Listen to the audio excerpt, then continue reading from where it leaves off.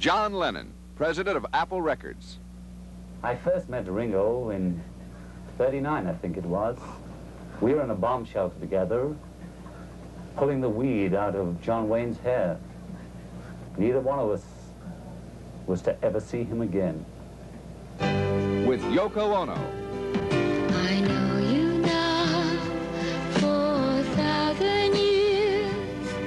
Your body still feels nice and warm to me. The sun is old, the winter's cold. The lake is shining like a drop of Buddha's tea.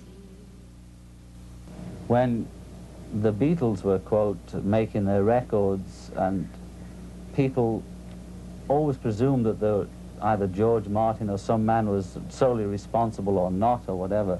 And when each of us started producing our own records, or we took over our own recording sessions, people still couldn't believe that the artist could actually, A, write the song and sing it, and possibly go in the studio and make it too.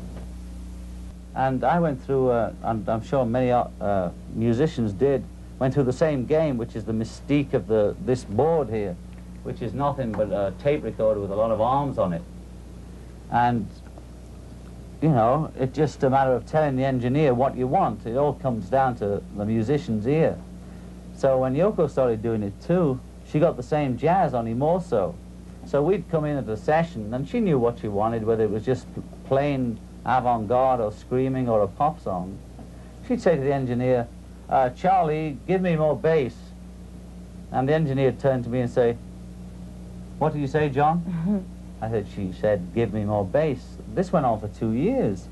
Oh, but it was worse in the beginning, you know, because when I stand in front of the mic and start to try to sing or something, all the engineers in the engineer room would just all go to the toilet or something, and suddenly there's nobody there, nobody, so, you know, it couldn't be recorded. I was always there. Yes, yes.